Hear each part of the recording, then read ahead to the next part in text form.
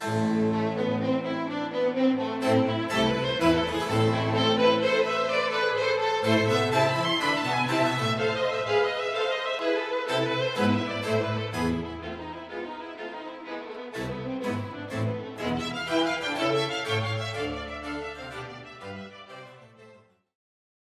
I'm Andy Karam, and I'm going to be talking for the next several minutes about radiation safety at medical and healthcare organizations. What I'm going to talk about during this video are first some of the fundamentals of radiation safety, what the different types of radiation are, what their properties are, and how they can affect you. I'll also be talking about things like what happens if you get a high radiation dose in a short period of time, or acute radiation exposure, as well as the longer-term risks of developing cancer from exposure to diagnostic or therapeutic radiation. Next, I'll be talking about some of the concerns and some of the good work practices in the different medical departments that use radiation. So radiology, radiation oncology, and nuclear medicine. Finally, I'll be talking about how we can address radiological accidents or incidents such as spills or skin contamination, and then we'll summarize everything up to make sure that everybody remembers everything.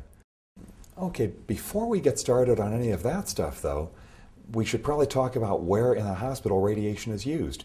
Most of these are fairly obvious, some are not. For example, in X-ray, we have fluoroscopy machines which can give a fairly high dose rate, and in fact fluoroscopy machines are one of the few ways that you can really hurt somebody with radiation by delivering enough dose to give skin burns.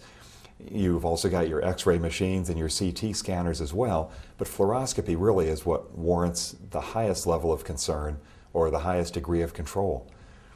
Nuclear medicine is the only place in the hospital where people work with loose radioactive materials, with radioactive materials that are not confined in a welded source, but that can actually spread around and cause contamination. Those, of course, are administered to people to diagnose disease or to help to treat some diseases, but there's a higher degree of risk in nuclear medicine just because the radioactive material is unsealed and it can cause contamination or it can be ingested or inhaled. Radiation oncology probably has the most dangerous sources of radiation, whether that's a linear accelerator or a cobalt therapy source that's used to give external beam therapy.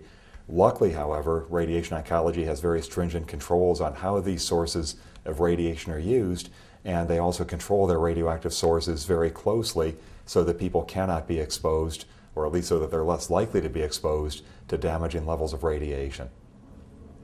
In addition to those, a lot of hospital laboratories will also use minor amounts of radioactivity in the form of radioimmunoassays that they use to help to detect disease.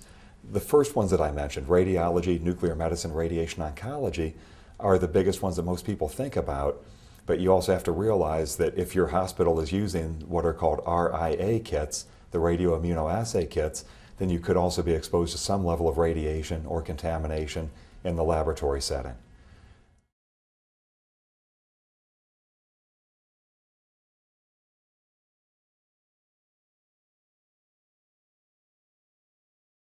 Before we get too much into what happens in each of the medical departments, let's go back a bit and talk about some of the radiation safety fundamentals, because these are important as far as understanding how to protect yourself against radiation, as well as understanding what it can do.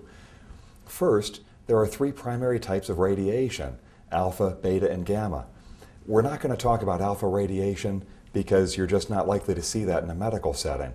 Suffice it to say that alpha radiation internally can be quite damaging. Externally, it's not damaging at all. Beta radiation is something that you might see in some of the therapeutic radionuclides, such as strontium-90, yttrium-90, or iodine-131 gives off some beta radiation. Beta particles are very light, they have a modest electrical charge, and they can only penetrate about a half-inch into skin. So if you're exposed to beta radiation externally, it can give you a dose to your skin, but you can't get internal dose.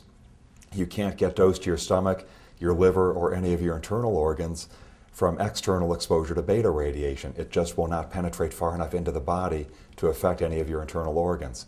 So with beta radiation, the biggest thing to remember is that if you get any on your skin, to wash it off, and, well, to try to avoid eating it or drinking it. As long as you don't get any internally, you should be all right. Gamma radiation is a different story.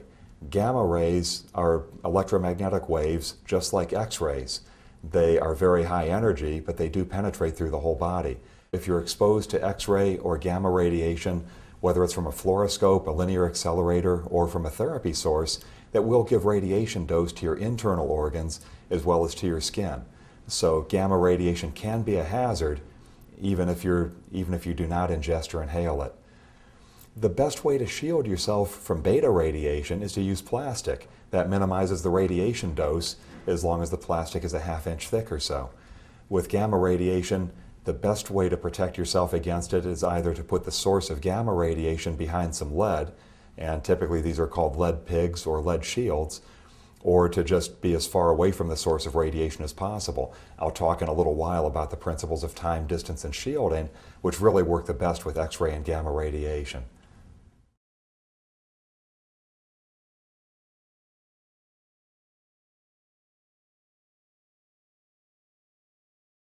Okay, so those are the different types of radiation. Let's talk a little bit now about the biological effects or the medical effects of exposure to these types of radiation. And there are two categories of these medical effects. If you're exposed to a lot of radiation in a short period of time, you can suffer what are called acute radiation exposure, or they're also called deterministic effects.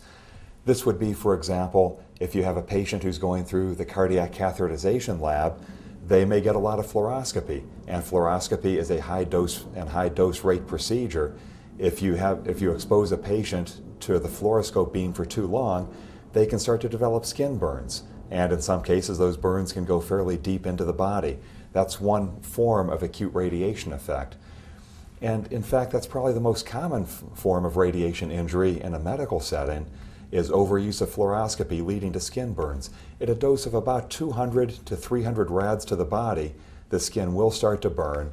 When you get to higher doses, you can even start to kill the tissue, or you can have peeling, blistering, loss of hair, and other effects. Medical staff are not going to see these effects, but the patients can, and there are actually some fairly well-known pictures of patients who have literally had holes burned in their backs due to excessive use of fluoroscopy. The moral of the story is that you should not overexpose the patients to X-rays during a fluoro procedure. Those are the most important ones, or the ones most likely to cause harm. Other acute effects include things like cataract formation. If you get a high dose of radiation to the lens of the eye, about 200 to 300 rads, then you'll start to develop cataracts. If you expose your whole body to radiation, you can also see things like maybe chromosomal damage, a depletion of red and white blood cells, radiation sickness, and all those happen before you get to about 100 rads worth of exposure. When you get to even higher levels of whole body radiation exposure, on the order of maybe 500 rads and higher, you can even kill a patient, or you can receive a lethal dose of radiation. At the lower end of that, say 400 to 500 rads, what's happening is the immune system is being compromised, so the patients are dying from normally infectious disease, such as pneumonia. When you get to higher levels of radiation exposure, like 700, 800 rads and higher, the radiation is directly responsible for the deaths because the patients are dying of single or multiple organ failure. It's important to remember that this is what happens when the whole body is exposed to a dose of radiation in a short period of time. There are some therapies in which the patient will be exposed to maybe 1,000 rads, but that's over the course of a couple of weeks. When there's an interval between these levels of radiation exposure, the body has a chance to repair the damage. So being exposed to 1,000 rads over the course of a month is not going to kill somebody. They may get sick from it, radiation sickness, but they will not be dying of the radiation exposure as they would if they got that dose all at once. The second form of radiation exposure is chronic radiation exposure. And this is what you, as a medical physicist, nuclear medicine technologist, radiologist, this is what you're going to be exposed to working in a medical setting. Chronic radiation exposure may give you cancer later on in life. It's the result of basically years and years of exposure to low doses of radiation. To be honest with you, we don't know exactly what happens at the lowest levels of radiation exposure. If your lifetime radiation exposure is less than about 10 rem or so, we really can't say whether or not you have an elevated risk of getting cancer. Some people think that you do, some people think that you don't. The most limiting way to predict cancer risk is called linear no threshold. linear no threshold basically postulates that any level